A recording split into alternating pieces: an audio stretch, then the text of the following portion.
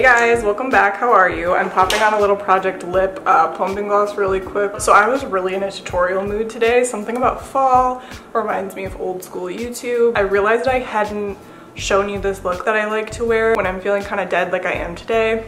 My dark circles are out. I feel like a Tim Burton character. It's all good because that's all I ever wanted to be anyway. Got new bangs, kind of feel like Colonel Sanders. I don't know, actually I think they're really cute. It's like weird when I don't have like my, Anyway, let's just get into it. I don't need to explain everything. First thing is to prep the skin really well. You guys know this. Use whatever you like. I really love Banish Vitamin C Cream. I already have it on. It's already absorbed and hopefully you can see it gives a really beautiful glow to the skin. The vitamin C helps get rid of dark spots and discoloration, which I have a couple new zits, so always working on that. And Banish is a wonderful company to support. They are going to be sponsoring one of my videos every month, which I'm so excited about because I absolutely love their products. We're going to be talking about their vitamin C beauty elixir today. So this is a great prep spray. So let's clip back the bangs. Does anyone, now that I have bangs, I feel like I have the biggest forehead in the world when I put my hair back. Anyway, let's talk about the Banish Vitamin C Beauty Elixir. So this is an amazing, I'm going to use this as primer today. It's the perfect thing for like natural glowy makeup. You just squirt it on, get some active vitamin C going on your skin, add a glow, and make your foundation go on beautifully. I actually like to keep mine in the fridge usually and use it like when I'm fucking hot. And how cute is this? Like to shop Banish, I have a code with them and I'll leave it below. I also threw on some apostrophe sunscreen. So I'm going in with Erborian CC cream today, or is it their BB cream? It's their BB cream. I like going in with a BB cream or a CC cream on days like this because it's just easy. A lot of times I'll just like slap it on with my fingers. Got our little Halloween mirror going. But it feels really good. Again, it's more of like a skincare type foundation. So it just makes me feel, you know, not so crappy. And this also has a really lovely glow to it, but it doesn't just like wipe off your face during the day. So I like to kind of spread it out with my fingers and then go in with a beauty blender. Just tap it in. This beauty blender, by the way, it's from Huda Beauty. I don't know what they call it, but it has like a flat side. I cannot recommend it enough. Very rarely do I ever like a sponge other than a beauty blender, and this works so great. You can flip it over to the flat side and use it to bake or to contour or to use for like a different colored product like blush. I gotta brush the eyebrows up per usual because something about them being down just does not feel right. So I'm gonna do a little color correction. As you can see, that BB cream, even though it's just a BB cream, actually had a good amount of coverage, but I still like to just go in with this little Charlotte Tilbury fair color corrector. It's really subtle, but it makes a big difference, especially if you're feeling shitty. You know, when you just want to like feel like you made a difference on your face, like you just want to be like, I know that I look a little brighter than I did this morning, and that makes me feel more awake and good about myself. That is what this color corrector does for me. Okay, we're corrected, we're absolutely glowing, and we are going to go in with a little bit of bronzer. No, I had to do it to them. This is Milk Makeup Bronzer in Baked. This is a very glowy bronzer, and so I like to just use a little bit of it. It's beautiful, it blends beautifully. Like, if you buy this, you're probably gonna be happy with it. Just because I'm more oily, I try not to use like excessive amounts. This really just warms up the face and makes you look, you know, a little less like corpse bride. I go in with a different bronzer in a minute just to set everything and give even some extra glow. We're using some Rare Beauty concealer today. I just like to add some to the center of my face. Not huge amounts or anything. This concealer has a good amount of coverage to make sure I blend it up back into the temples here, just to give a little bit more of a illuminated, lifted look. Laura Mercier's Secret Brightening Powder. This is a wonderful little trick if you have very dark under eyes like I get. It really helps to give a little bit of brightness. It's nothing crazy. It's not gonna like change your life, but it's slightly more brightening than regular setting powder. It sounds like my ceiling is caving in. My upstairs neighbors are really loud all day.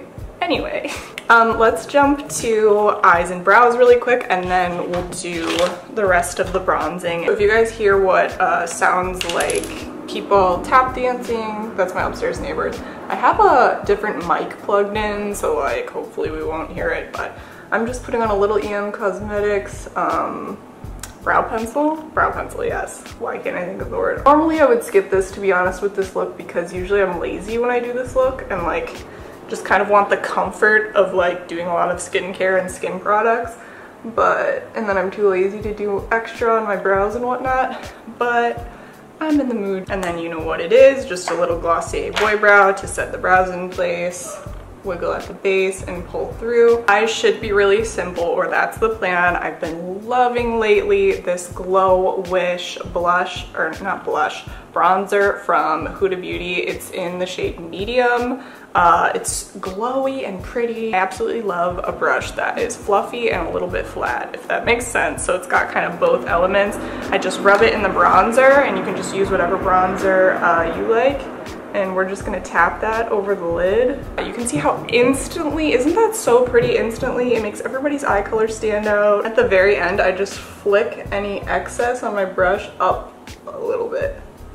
Just subtly, just so there's that like slight lifting, but I am obsessed with this bronzer. I actually want to add a little bit to my lower lash line. I don't usually do this, but let's say if I have a little extra time, I might just put a little bit there so we get our Tim Burton back, but like maybe a little more Helena Bonham Carter and Sweeney Todd instead of Corpse Bride, you know what I mean? And then normally I would just stop here because usually I'm lazy on days when I do this, but if you want to just add another couple really easy touches, there's this Laura Mercier Copper Caviar eye stick, and it's just a little cream stick, and I put a little bit on my finger.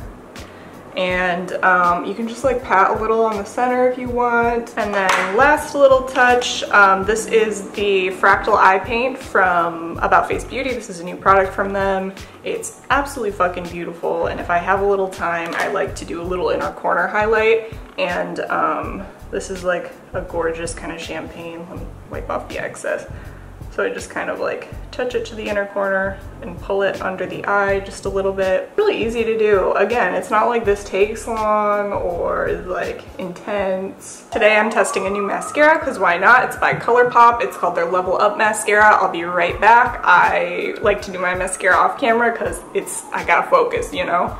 Okay, so I took my time. I'm really liking the Colourpop mascara. It's very layerable, and the texture is sort of like after you've had a mascara for a month and it starts to get a little drier and more tacky. If you like doing multiple coats, I think you'll like it because you can really build it up. I'm adding some more glow with this bronzer.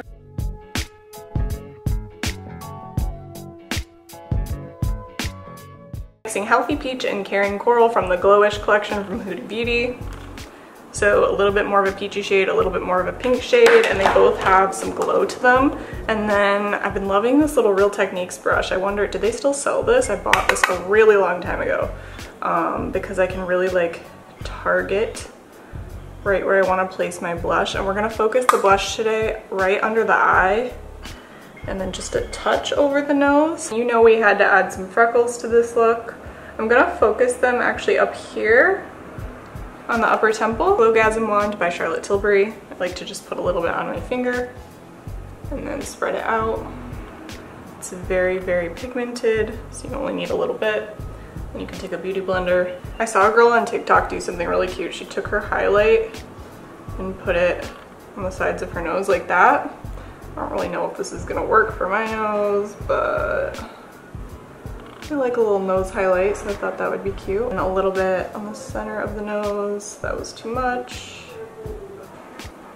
Some on my chin too, because I just want to be really glowy today. That nose highlight is cute, huh? It's cuter than I thought it would be. The final touch, a little bit of this lip gloss from Milk Makeup. Just a tiny bit. I'm not a huge lip gloss person, but it has a little bit of color, which I like. By the way, this is the shirt. This is the vibe. This is the vibe. We did it. Okay, I changed my camera settings a little bit so we could hopefully see a little bit more of the bronzy vibe because I'm more bronzed in person than it's looking. But I love this little look, and I love the additions we made today. I love the little nose highlight from TikTok. I think that's actually super cute. I hope you guys enjoyed. Don't forget to like and subscribe. Feel free to leave your video suggestions below as I am trying to post more, and I'll talk to you guys soon. Bye!